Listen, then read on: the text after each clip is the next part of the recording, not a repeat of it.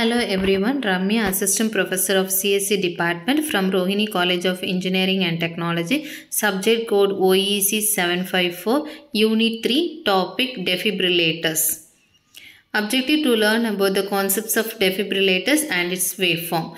Defibrillator. It is an electronic device that creates a sustained myocardium depolarization of a patient's heart in order to stop ventricular fibrillation or atrial fibrillation. It consists of delivering a therapeutic dose of electrical current to the heart with a device called a defibrillator. It is an instrument for administrating the electric shock is called as defibrillator. First, we are going to see the fibrillation. It is an act or process of forming fibers or fibrillars. It is the rapid, irregular and unsynchronized contraction of muscle fibers. It is an important occurrence with regard to the heart. There are two major classes of cardiac fibrillation. First one is atrial fibrillation. That means it is an irregular and uncoordinated contraction of the cardiac muscle of atria. That means during the atrial fibrillation, the ventricles can function normally, but atrial is a fibrillation condition.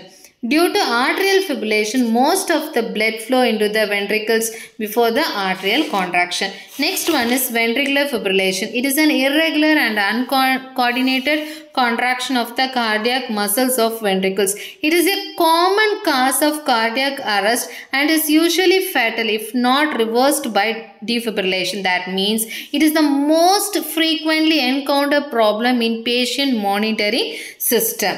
The next one is different types of defibrillations. Based on the electrode placement, the defibrillators are classified into two types. They are internal defibrillator, external defibrillator. And then based on the nature of applied voltage, the defibrillator can be classified into 6 types. There are AC defibrillator, DC defibrillator, synchronized DC defibrillator, square pulse defibrillator, double square pulse defibrillator, biphasing defibrillator. First, we are going to see the internal defibrillator.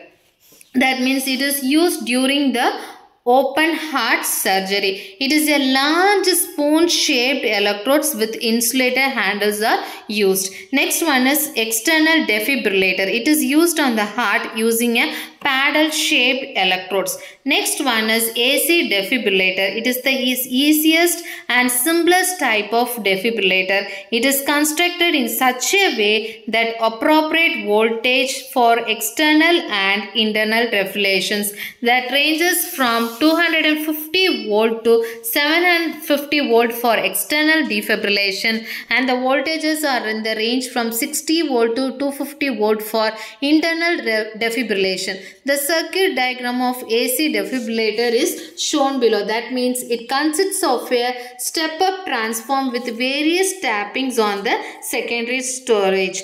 That means the timing circuit is a simple capacitor and resistor network. Here, the duration of the counter shock may vary from 0.1 second to 1 second depending upon the voltage to be applied with a frequency range of 50 Hz. Large currents are required in external defibrillation for producing uniform and simultaneous contraction of the heart muscle fibers. The next one is DC defibrillators. It would not produce undesirable side effects like AC defibrillator. At the same time, DC defibrillators produces normal heartbeat effectively. That means a variable auto transformer T1 forms the primary of a high voltage transformer T2. Output voltage of the transformer T2 is rectified by a diode rectifiers, and also it is connected to a vacuum type high voltage changeover switch. During the delivery of shock to the patient, a push button switch mounted on the handle of the electrode is operated. The next one is synchronized DC defibrillator. It allows the shock during the R-Waves or QRS complex detector. In synchronized defibrillators, there are two vulnerable zones in a normal cardiac cycle. They are T wave and U wave segments. Suppose if the counter shock falls in the U wave segment means then the atrial fibrillation is produced. Otherwise, if the counter shocks falls in T wave segment means then the ventricular fibrillation is developed. Here, the trapped ECG waveform from the patient is amplified. Then the following block diagram shows the DC defibrillator with the synchronizer. That means patients with a sudden cardiac arrest can be treated using a defibrillator and are cured by the treatment given immediately. Therefore, this type of defibrillator is preferred in cardiac emergencies. Next one is square wave defibrillator. Here, silicon controlled rectifiers, short form SCR, were used in the square wave defibrillators. Here, the capacitors are discharged through the patient by tuning on SCR. When sufficient energy has been delivered to the patient, SCR short circuit the capacitor and transmit the pulse. That means then the output can be controlled by varying the capacitor voltage. So therefore a small peak current is obtained due to a small current. No side effects will be caused.